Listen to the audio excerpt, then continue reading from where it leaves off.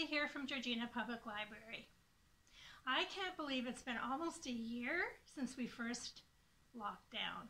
And in that time, through various openings and closings and curbside, I've seen lots of new books come in throughout 2020 that I don't think a lot of people were even aware of that we received.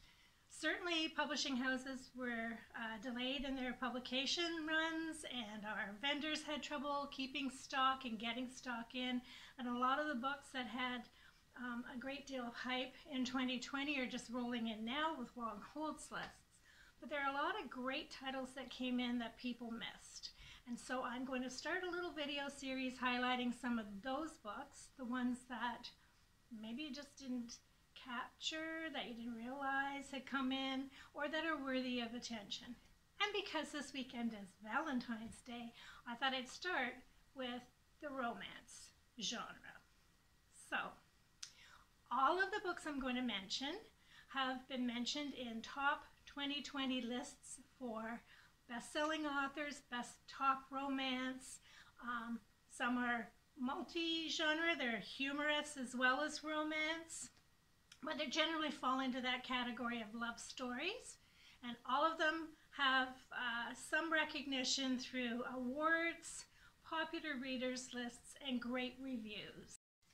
So I am going to start with this stack here.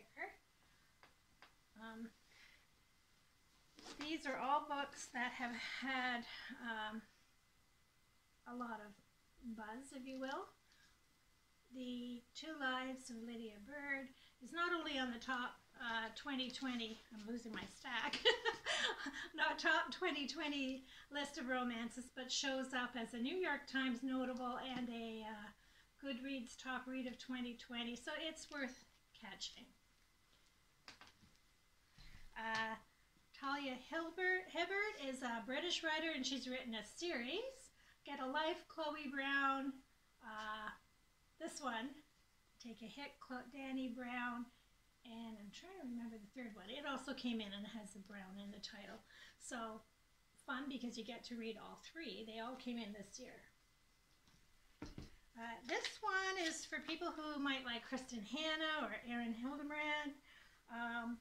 She's again hit all the top lists.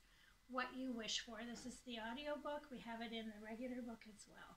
I am focusing on physical items. There are lots that came in through our ebooks as well. So if you like J.J. Moyes or Hildebrand or Jane Green, we have Colleen Hoover. She's written a lot of books. We have most of her books, and this is her latest. This one too has hit a lot of lists. It's not just, it's her second book, so it's a top romance, but it's also got humor in it, and it's also considered sort of a literary fiction as well. So you'll see this title come up a lot on lists. And Happily Ever After playlist has been written up again through got a Kirkus starred review, as well as, again, contemporary romance, popular for 2020.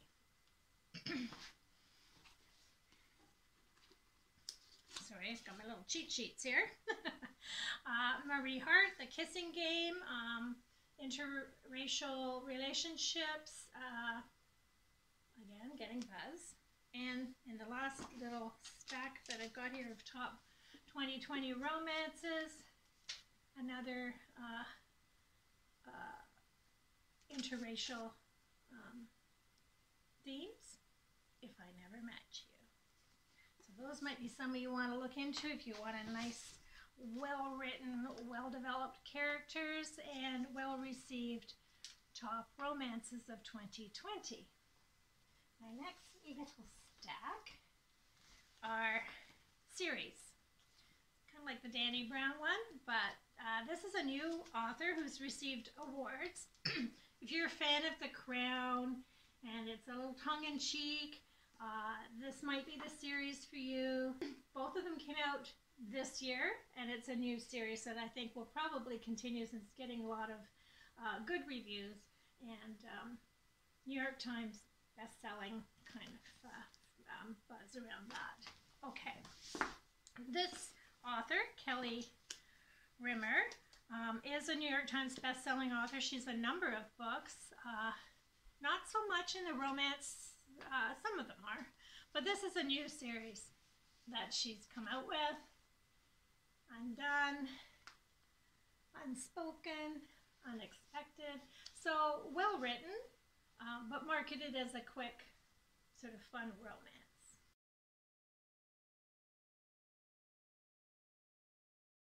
So now we're going to look at some books that give you a chuckle while you're reading. David Nichols had a bestseller last year called One Day, and this is his next one, Sweet Sorrow. Well written, about young love, but quite funny. And if you like Regency romance, in the vein of the Bridgertons, that type of popular topic right now, this is To Have and to Hoax. It is a humorous romance. Jenny Colgan. This is one of hers that came in this year. If you like Debbie Macomber, Robin Carr, you probably have already found Jenny Colgan, but if not, she actually had a few that came out this year that we received this year. And this is one of them, 500 Miles from You, and it's quite witty and funny. And then we have Tessa Bailey, again another New York Times best-selling author who's turned to lighthearted romance, and this is a comedy, and as they say, it's quite steamy, apparently. So, Fix Her Up. The whole series is about a handyman, and it's verging on the steamy romance, but very funny. And, of course, always funny, entertaining Nick Hornby. And this falls into a romance category. So, you get to laugh along with Nick and explore falling in love.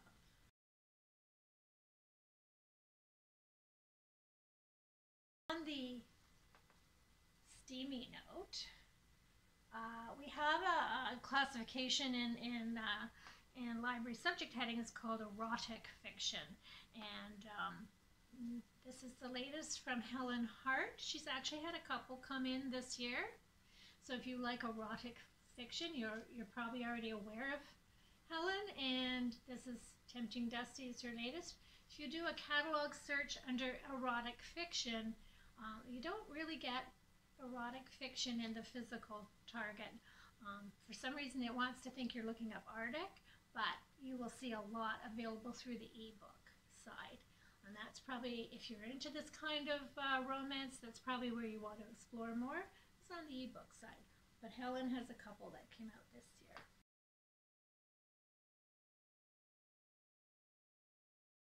Ever popular, Shelley Shepherd Gray and her series in Christian fiction with the Amish stories.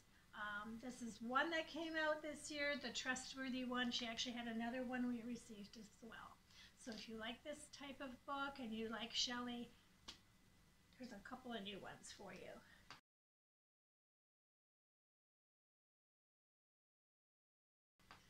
LGBTQ themes. One that's receiving a lot of write-ups. It's on the bestseller, the New York Times Notable, and on the Goodreads top book of 2020, and on the top romance of 2020, boyfriend material. LGBTQ theming. There are others. You can look them up too in the catalog. This is Michelle Paris. So she's a very funny blogger. She does a podcast actually on divorce and parenthood, and this is her memoir on which that podcast is so popular. And then we have just feel-good reads. This one's called The Switch. So it's just sort of a life-affirming story is how it's described, a nice little romance. And if you like to escape into Regency romance, in the vein of Sabrina Jeffries or Julia Quinn, Joanna Lindsay, we have Eloisa James' new one, Say Yes to the Duke. She has a couple of others, I think, that came out this year too. So that's just a handful of romance titles. As I said, all of them featured in top 2020 romance lists, and some also hitting other award-winning lists or bestseller lists that haven't been discovered yet, largely by our patrons, by our readers, by you. So I thought I would just bring those to your attention in the vein of a happy Valentine's Day. And on that note, just in case you're not into reading the romance, but you might be thinking of relationships in the time of coronavirus, big friendships, how to keep each other close. That's a good one for right now. It's really hard when you can't see people. And another one, what makes a marriage last? So these are 40 celebrity couples who obviously are under a lot of public pressure to, must be hard to maintain relationships in those circumstances. And it's 40 stories of really life-affirming, good marriages and tips on how to make your marriage last. And then if you're thinking you might want to have a nice dinner this Sunday, and we've all been hitting our kitchens a lot more, a few of the cookbooks that have come in that feature some really great meals. No crumbs left. This one's for vegetarians and pescatarians. And then, of course, dessert person. So lots of nice recipes in here.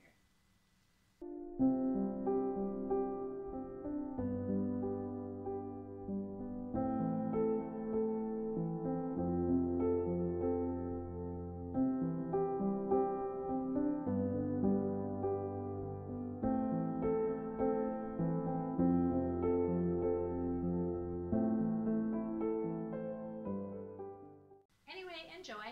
I will be back with other new books that we received in 2020 that you might have overlooked.